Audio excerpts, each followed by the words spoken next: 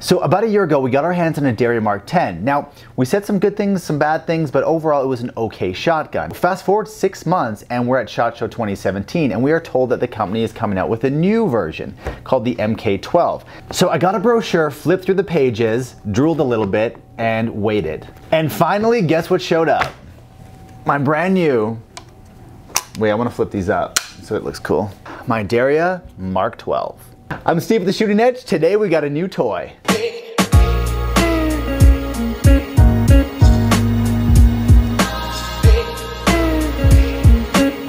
So this shotgun is so different from its predecessor, the MK10, that it's not even worth comparing the two. The parts and pieces and everything in between is so different that I just want you guys to look at this as an awesome new alternative to any other semi-automatic shotgun you might choose. So what am I most excited about? The new stock, the new pistol grip, the new handguard, the new barrel shroud, the new action, the new everything. So let's take a closer look in the top down. Dude, this thing is so mobile. Look, it just moved.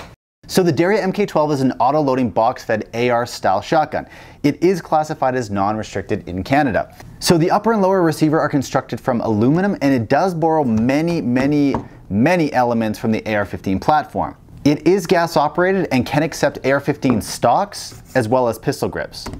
While this is a shotgun, the fire controls are very similar to that of an AR-15 with a push button magazine release and a bolt lock back on the left side of the receiver right here.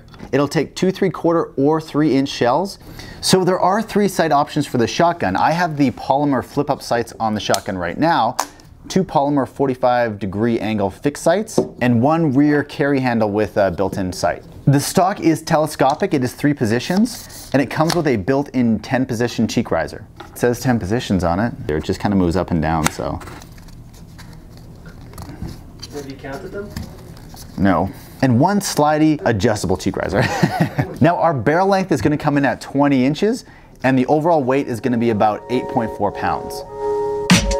So one of the best things about the Derya MK12, like the MK10, is that it comes with so much stuff. So inside your fitted suede foam case, you will find your Derya MK12 shotgun. It has flip-up sights already installed on it and a 2-round mag also installed inside of it. 2 5-round magazines, foam ear protection, 2 additional chokes. I believe there's already 1 installed in the shotgun right now. Your smart tool, this includes a choke wrench to take them in and out of the barrel. A nylon sling. Oh, it's actually a 1-point bungee sling.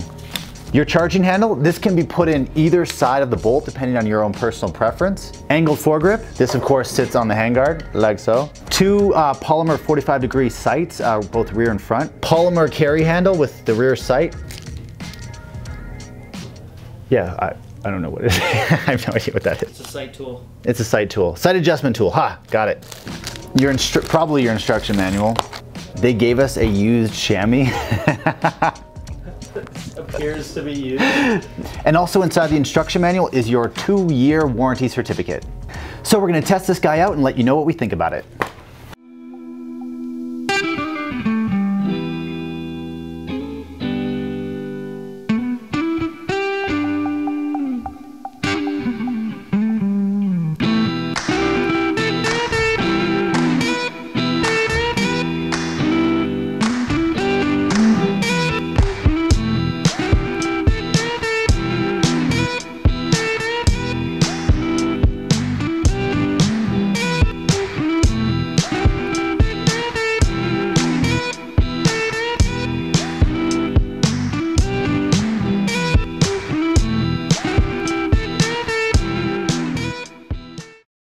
I was really excited to get my hands on the MK12 and I can tell you that I was not disappointed. The overall feel of the MK12 is quite solid. There's no movement between the lower and upper receiver, and once you have this adjustable stock to your comfort position, it points incredibly naturally.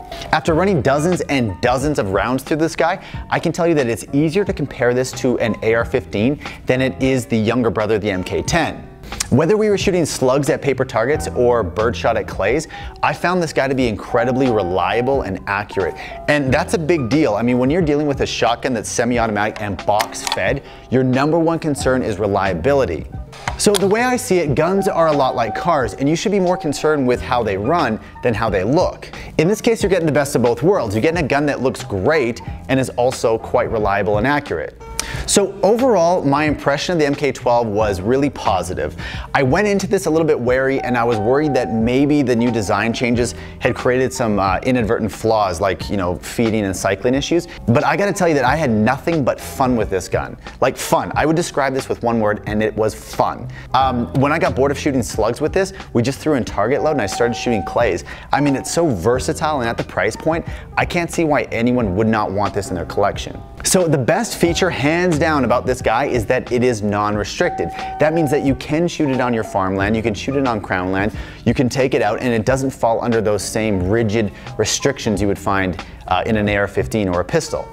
So one thing I found a bit peculiar about the MK12 was the bolt release. I feel like it exists, same place you would find it in an AR-15, but it's not exactly usable, and I'll show you what I mean. So if I charge this guy and I want to use my bolt release to chamber it, I can't, like it doesn't work. It doesn't even have a ledge for my thumb to push down on.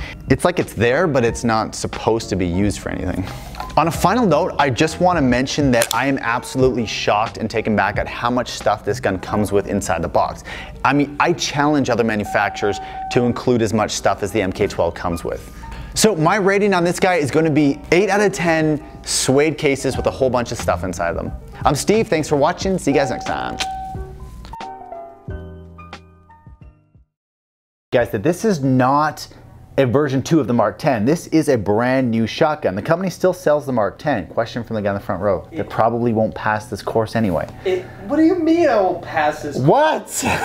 I know everything about that rifle, Steve. It's a shotgun, first of all. Damn it! That's my favorite revolver. What? Do you have a question? Yes.